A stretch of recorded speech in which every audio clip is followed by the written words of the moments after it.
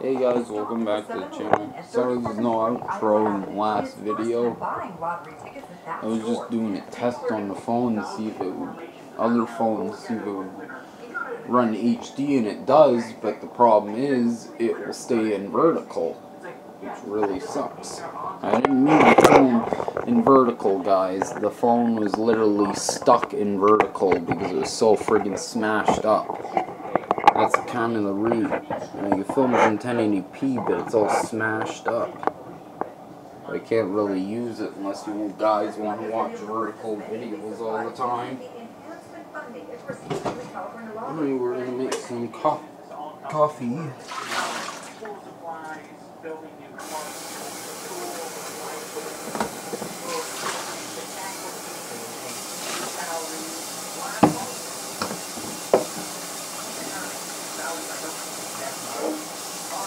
Today I'm going to show you how to make a cup of coffee.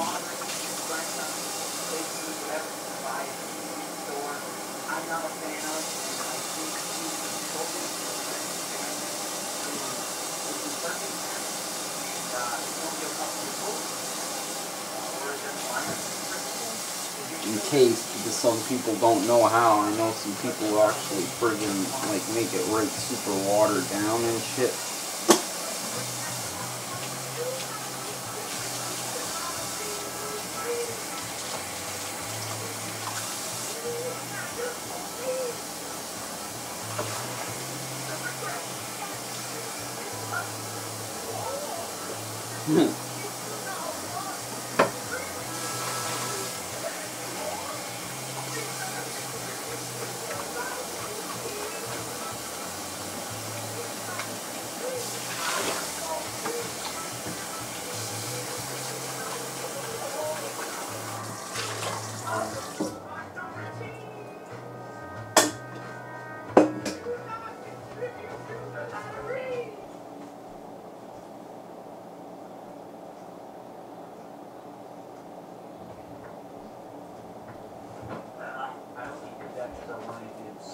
Inside of my throat sounds like. It probably sounds deep because I'm sort of a deep-throated guy.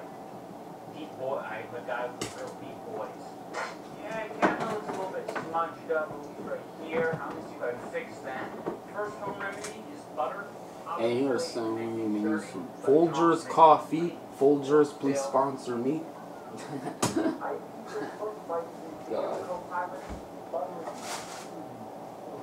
I'd like to get a sponsor, it would be very helpful.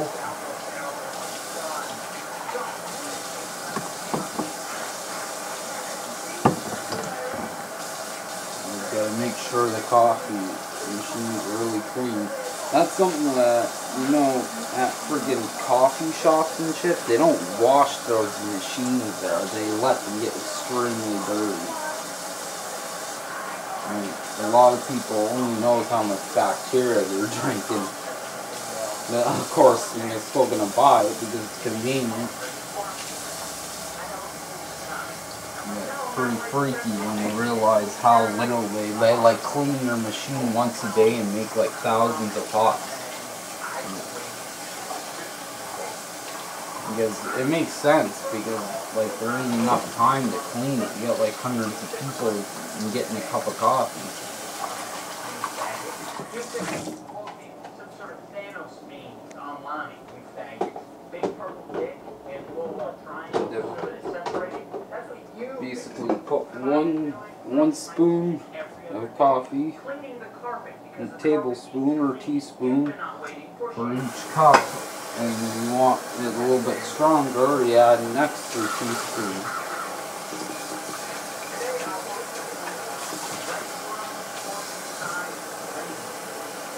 For some reason, a lot of people don't get that friggin' gist of it, and they end up putting four spoons for like 8 cups or something.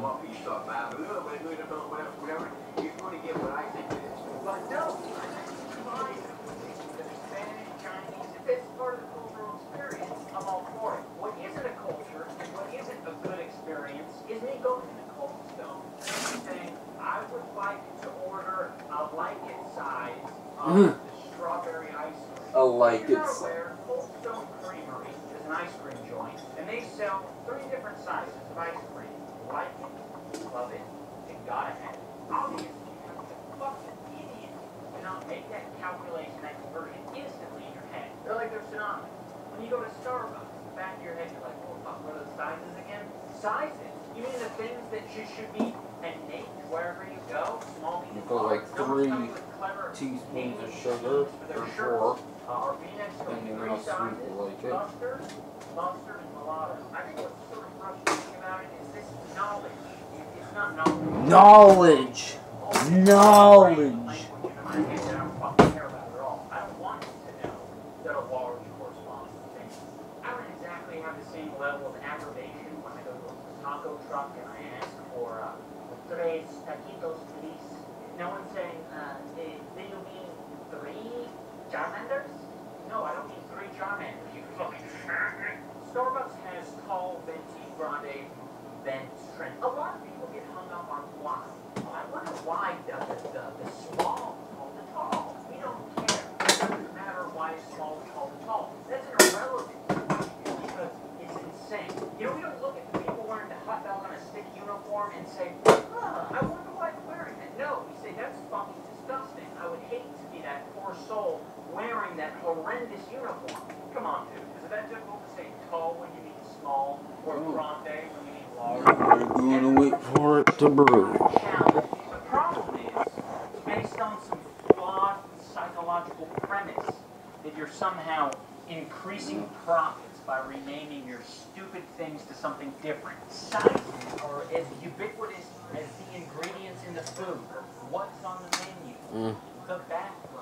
You don't have to rename your bathroom just to fit the culture of your company. Oh, yeah. Over here at KFC, we call it the chicken bucket. That's the name of the bathroom. If you want to take a shit in the bathroom, you gotta know the company. You should really call it the chicken bucket. It's just some unneeded social pressure.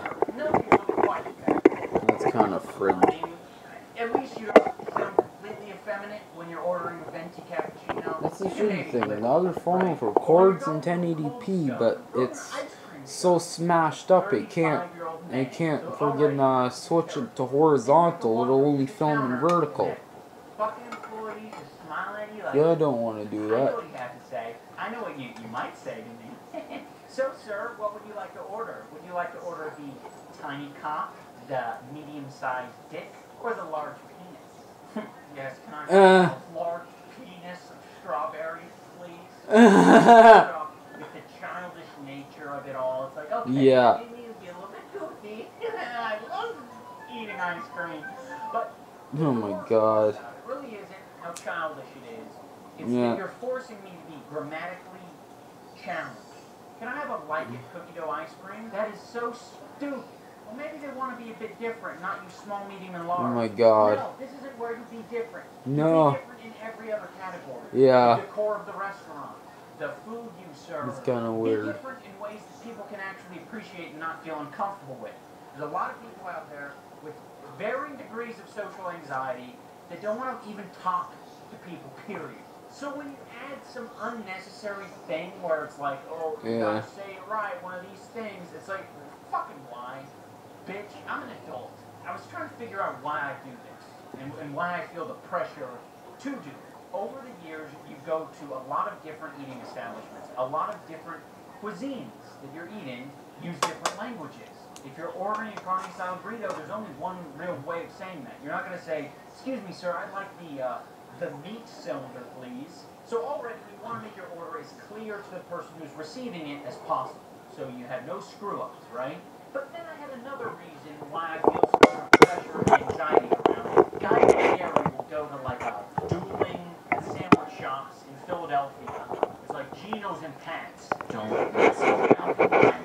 The long line does move quickly, and chance employees can get a little rude if you hold it up. Wait for that. They say, may I have a cheesesteak with onions? We know you're not from Philadelphia. And in Philly, they got to get a Philly cheesesteak. You gotta eat one of these things. But don't you dare call it a cheesesteak. If you go one of my lines, and you come up with oh my god, yeah. I'm gonna kick you out of the line. Holy shit, can I just fucking order some food? What are you getting on about? Yeah. They come up and they say, give me one wit, W-I-T. That means one wit. Wit is onions. What do you mean? Oh my god. Margin with and margin without. Keep one look at the sign outside. Hey, I got my money in hand. That's what it says to do. There's no line. Chill out. But if you're a Philly, you gotta have a Philly cheesesteak. But you gotta order it with Cheese Whiz. But don't you dare call it Cheese Whiz. You call it Whiz Wit, okay? Or Whiz Wit. No. You think we know how to speak the English language?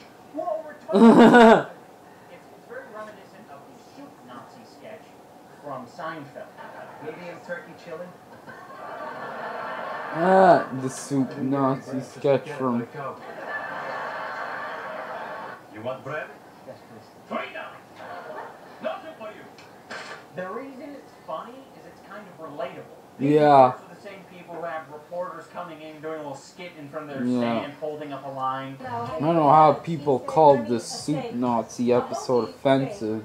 It's actually not even about Nazis, it's about something relatable. Literally invite the Wild and Out Boys to go That happens to us each day when we order while food. making food, and they're concerned with you not saying whiz with.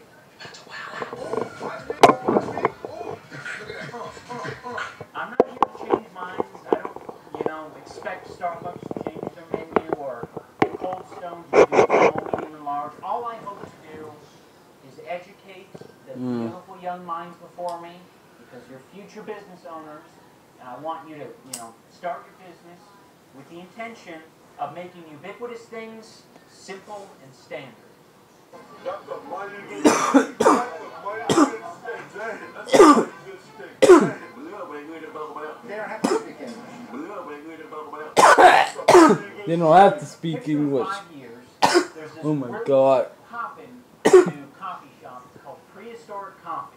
The coffee, I don't know if that was a meme or they actually said that. coffee, but you realize their sizing menu is loosely based off of the retired TV series Dinosaurs. So the small Oh my god. is Charlene, the medium is a Robbie, and the large is an Earl. You're gonna order Charlene Frappuccino half sweet. Keep in mind, this whole restaurant is prehistoric themed. You're gonna get some dirty looks. There's a chance that the person says, "Do you need Charlene?" Keep that in mind. You might surprise yourself. The joke police. Look at that. I'm pretty brutal sometimes. Sometimes I don't even know my strength. Last time I showed you guys what it sounded like to be inside of me. Now I'm going to show you guys what it sounds like to get punched by me.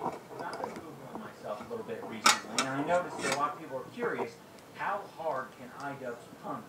Very popular search result. It's just a simple lapel mic, but the amount of wind that passes by this is how hard Sucks I can't use my mic because I gotta get my I need another connection for Android, which is really stupid. A You hear it? computer, you don't need any connection. Hopefully you guys heard that. I really don't know my own strength.